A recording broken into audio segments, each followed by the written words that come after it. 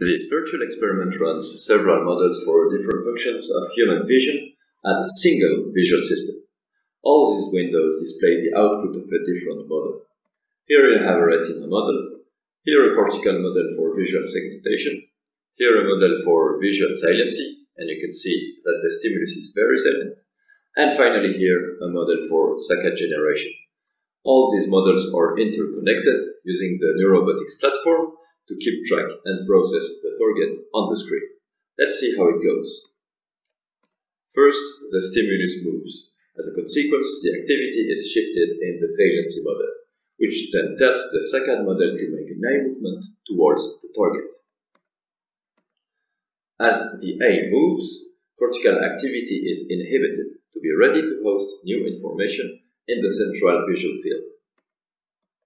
Now that the target is in the fovea, cortical activity will spread from local signals and segregate both shapes into different cortical representation. Now the stimulus keeps moving and the visual system continues processing its visual environment.